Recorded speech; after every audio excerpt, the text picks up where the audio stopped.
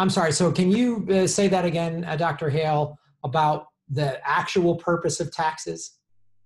The actual purpose of taxes is to limit inflation.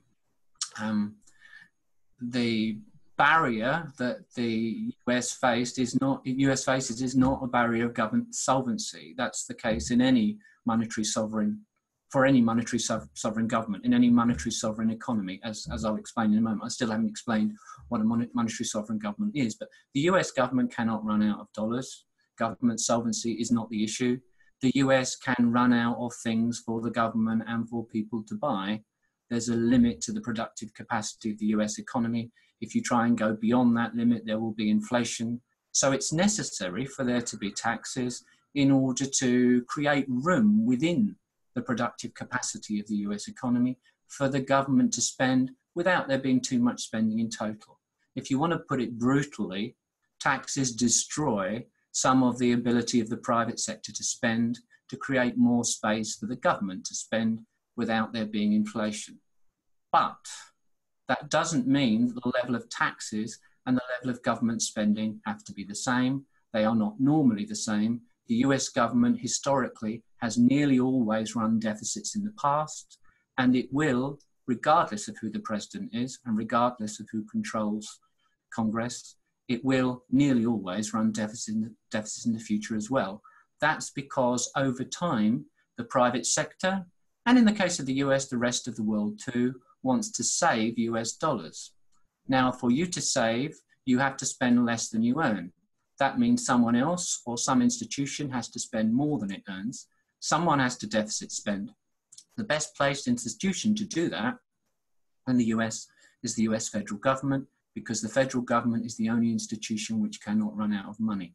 You can run out of things to buy, you can't run out of US dollars if you're the US government. That's an important point. It means if there is a major slump, like there was in 2009, then, well, that means at the moment there's not enough spending going on in the economy for the economy to be at or near full employment. So you could say that creates the conditions where it would make sense for the government to run a much larger fiscal deficit than before.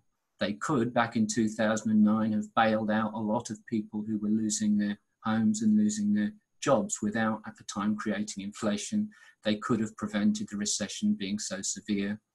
There are lots of other things we can say too, but basically, anything that's technically possible in the US can be paid for. That's to put it in a nutshell. Well, let me ask you this final question here, and thank you for how informative this has been.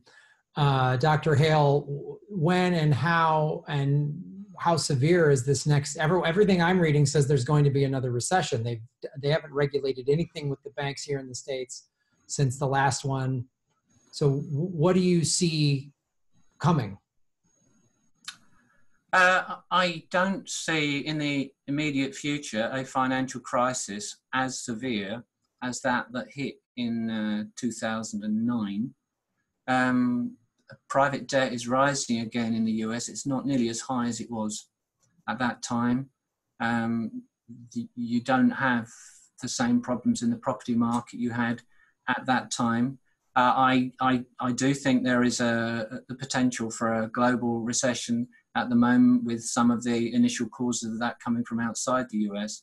But if you were to ask me what I think is likely to be the trigger of the next major global economic crisis, I think it might be an ecological trigger, the next one. Oh, I see. Sometime in the early 2020s, because I think sometime in the early 2020s, people are going to realize, even people like Donald Trump, are going to realize that we are faced with a massive crisis and one of the biggest, if not the biggest, challenge that our species has ever faced.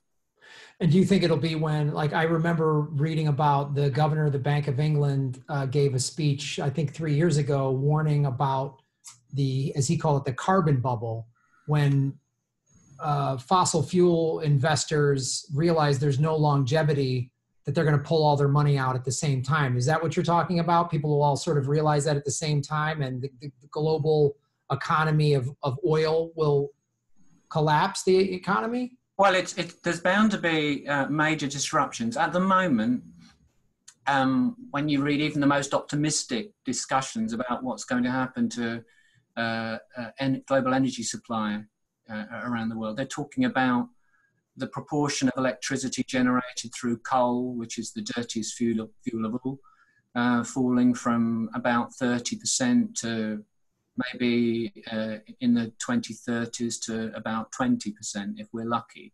Now, what the Intergovernmental Panel on Climate Change is saying is that by the end of the 2030s, if we're going to avoid a really severe climate change, the proportion of electricity generation from coal has to be virtually zero. Right. So nobody at the moment is facing up to the challenge. Governments are not going to meet the commitments that they made in Paris, but even those commitments in Paris are woefully inadequate. So you're right, in terms of companies engaged in coal mining, for example, their assets are going to be entirely stranded at some point.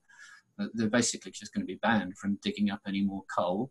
And we're going to face a challenge, and that challenge is that at the moment, really, technologically, we don't have a way of replacing fossil fuels in our energy system. We're not rapidly enough developing renewables, and technologically, the way we are at the moment, it may not even be possible to develop them rapidly enough. So we need a government in power, especially in the US, because without US leadership, this really isn't going to happen at all. We need a government in power by the early 2020s at the latest that understands macroeconomics, understands modern monetary theory, understands the fiscal space which it has, and uses that fiscal space, yes, to shift US energy production away from fossil fuels, and especially away from coal and towards renewables. But more than that, we need a massive research effort to plug the gap. And at the moment, the idea that you might want to cut back on relevant scientific research in these areas because you're worried about the government deficit being bigger than you think it ought to be. Actually, the government budget balance taken out of context of the economy as a whole and issues like inflation is meaningless. Right. The deficit is only a problem in the US if inflation is beginning to go out of control. That's when you need to raise taxes or cut spending. At the moment, the US has, despite the fact that your official unemployment rate is low at the moment, inflation in the US is low, and everybody expects it to remain quite low in the short term. There is fiscal space in the US to deal with some of these issues, to start taking these issues seriously. More generally, later on, you need people that are in charge of macroeconomic policy, in charge of the government budget, who understand modern monetary theory, because we've got major challenges to meet, and having people in charge who basically believe in a fictitious view of the role of the government in the economy, and who buy into the misleading, completely misleading metaphor of the government as a household. The notion that the government has to tighten its belt, that if the government borrows too much, it will end up being insolvent. If you're a monetary sovereign government, and let me just come back to what a monetary sovereign government is in a moment, because I haven't yet. If you're a monetary sovereign government, that sort of logic doesn't apply to you. You're in a completely different position. It gives you more space. It gives you more ability to deal with some of the real challenges. That's the point. We're focusing on things that don't matter, like the size of the so-called US national debt, which is, the word debt shouldn't really apply to it, and it certainly isn't a national debt either. And people are focusing on the US fiscal deficit as though that's the important thing. It's not the important thing. It's these other issues that are important and that we need to be focusing on. Now, could I just go back and talk about what's necessary to be a monetary sovereign government? Yeah, please. Because not every government is a monetary sovereign government, and this misleads people too. You get people, I've seen people in the US saying, if we go on like this, we're going to turn into Greece, or absurd things like that. You are a monetary sovereign government if you have your own currency, first of all. Secondly, that currency should have a floating exchange rate. You should have no fixed target value for your currency against any foreign currency, or for that matter, against any commodity. If the US was to go back on the gold standard, it would be voluntarily giving up its monetary sovereignty. That wouldn't be a good idea. You should also avoid having significant amounts of foreign currency denominated debt. Otherwise, you can get into trouble. You could be like Argentina. The government of Argentina has a lot of US dollar debt. If you have a lot of US dollar debt, then particularly if your currency depreciates against the US dollar, it makes it very difficult for you to service that debt, to pay interest on that debt over time, because you owe something that you can run out of. Argentina can't print US dollars. So you need to avoid foreign currency denominated debt. In some low-income countries' cases, their monetary sovereignty is also limited by the fact that they're dependent on imported necessities like oil or foodstuffs, which are priced in foreign currency, in US dollars. Because again, if their currencies depreciate against the US dollar, it can increase the cost of living of the poorest people, because the prices of basic necessities in domestic currencies go up, and that causes problems. None of those things apply to the US. None of those things apply in Australia. None of those things apply in a variety of other countries like Japan, or for that matter, the United Kingdom. All of those countries are monetary sovereigns. And so what I was saying earlier about government spending, and about the role of taxation, and about the government budget applies to all of them. It doesn't just apply to the US. In other words, it applies to monetary sovereign governments in general. All right. Well, Dr. Hale, this has been extremely informative, and I appreciate you shedding light on all this and the history, and also showing where potentially the economic collapse will come. And also, too, from an economic standpoint, the severity with which the environment plays into this. Like I talk about this a lot, that if we don't address, they say, if we don't take drastic measures like now, by 2030, it'll be too late to reverse any of the climate change that's happening. Absolutely. I agree with you entirely about that.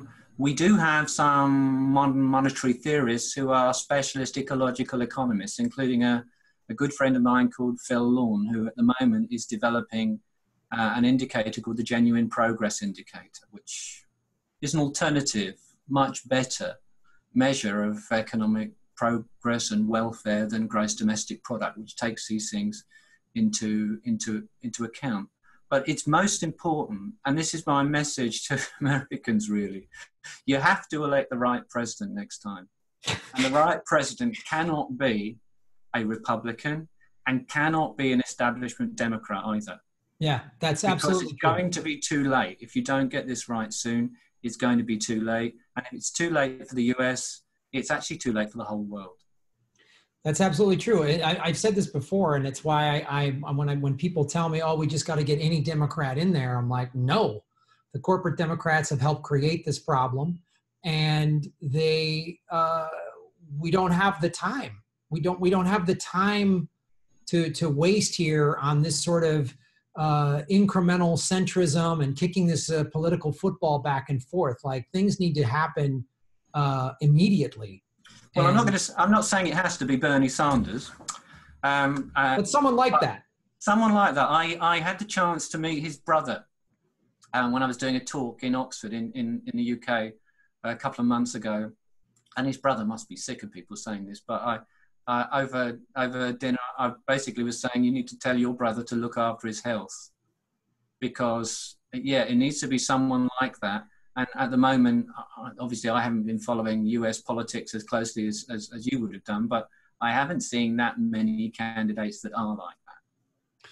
Well, there are. It's just they won't get the backing of the big Democratic machine. I mean, they're just more people that are, they're pro-banking, and they'll give some lip service to no corporate money in. The great thing with Bernie is not just his attitude; it's his charisma. Yeah. You need that as well, because you have to break. You're right. You've got to defeat all these corporate interests, and he came close to it. Yeah, and they cheated him.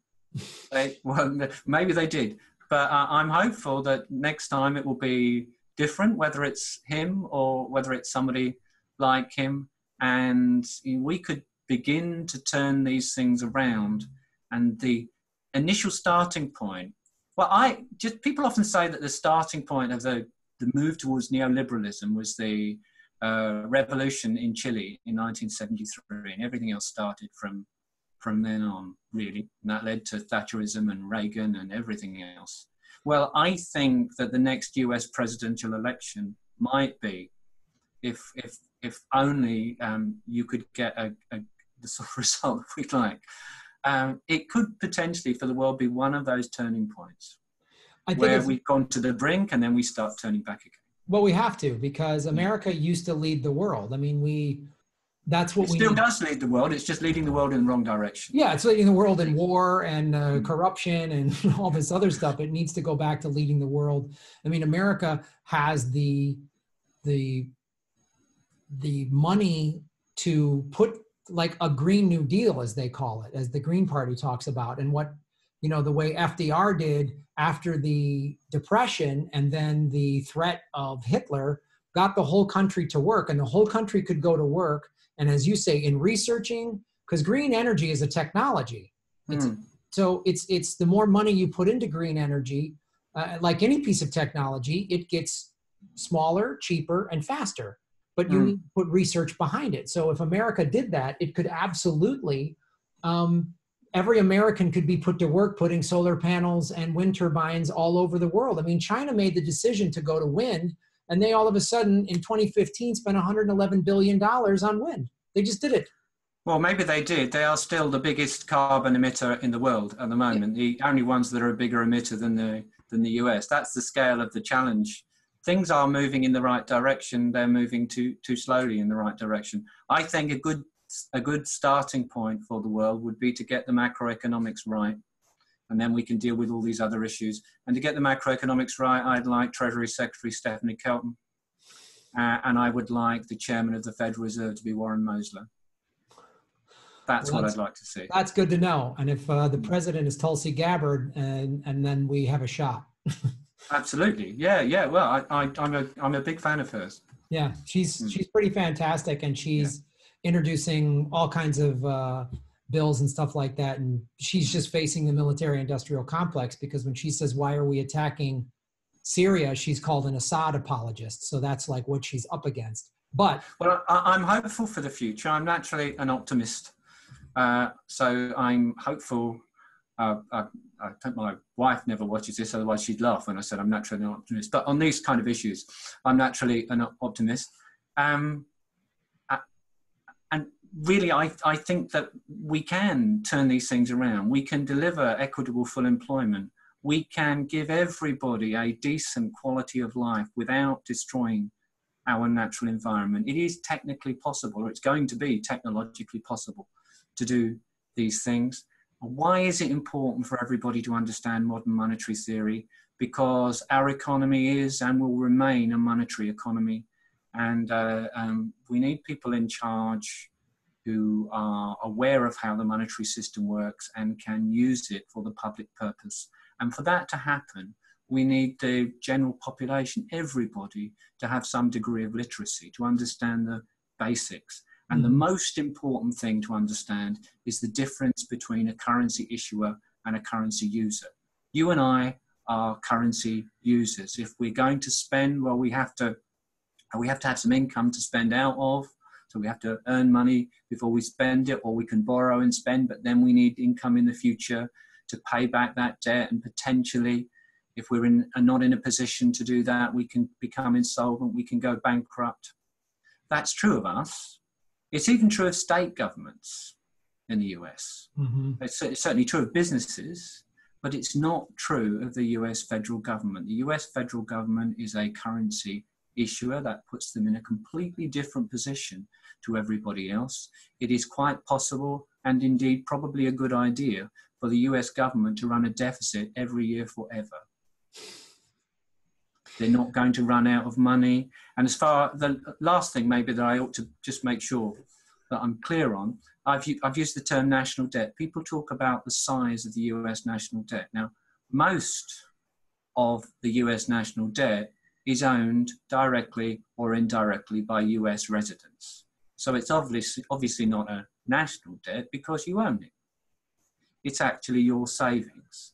people talk about the cost of paying interest on the national debt. First of all, the US government chooses to pay interest on the bonds that it issues on the national debt. It's providing income for savers who want to hold their savings in the form of very safe assets, which have the financial liabilities of the US government. The US government will never default on those assets. You can't get safer than that. So it's a return on your savings. But secondly, like every other item of spending that the US government does, the interest that's paid on the US national debt is new money.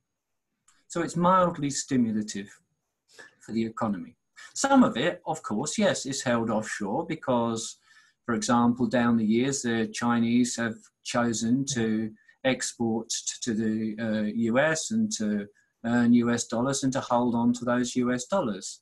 They've then chosen to buy some US government securities with those US dollars because that's been the safest way of holding those US dollars. The US government is in no sense dependent on the Chinese government to do that. The US government spending those dollars into existence funds the ability of savers, including the Chinese, to build up their savings in US dollars. But the US government does not need the Chinese government or anybody else to want to lend to it before it can spend. It doesn't even need to borrow at all. It issues government securities because they play a useful role in your financial system. They help the Federal Reserve manage interest rates, and they provide income to, well, people that have got money in pension funds that are saving up for their retirement. Now, these things are not generally understood. If the rest of the world doesn't want to buy US government securities anymore, the US government could just not issue them. It wouldn't be a problem. It wouldn't stop the US government spending. And indeed, in my more whimsical moments, I like to echo Warren Mosley here and say, you know, if you really want to, you can pay back the entire US national debt tomorrow. It's not a problem. US government bonds are just effectively transferable term deposits or savings accounts held at the Federal Reserve. All you'd be doing if you paid back the US national debt tomorrow is you'd be just converting those to transaction accounts at the Federal Reserve. That could be done with a flick of a switch, or it could be done just by typing it to a computer. If you don't understand that, you don't understand government finances, and you're not really qualified to discuss US fiscal policy. Now, unfortunately, the great majority of people in Washington, DC literally don't understand that. Well, I'm sure there's far more that they don't understand, but well, that's kind of important. And that's why we need people like Warren and Stephanie and Randall Wray and Pavlina Tcherneva and Scott Fulwiler and Fadel Kaboub, and I could go through a long list of brilliant American modern monetary theorists. These people need to become more prominent over time.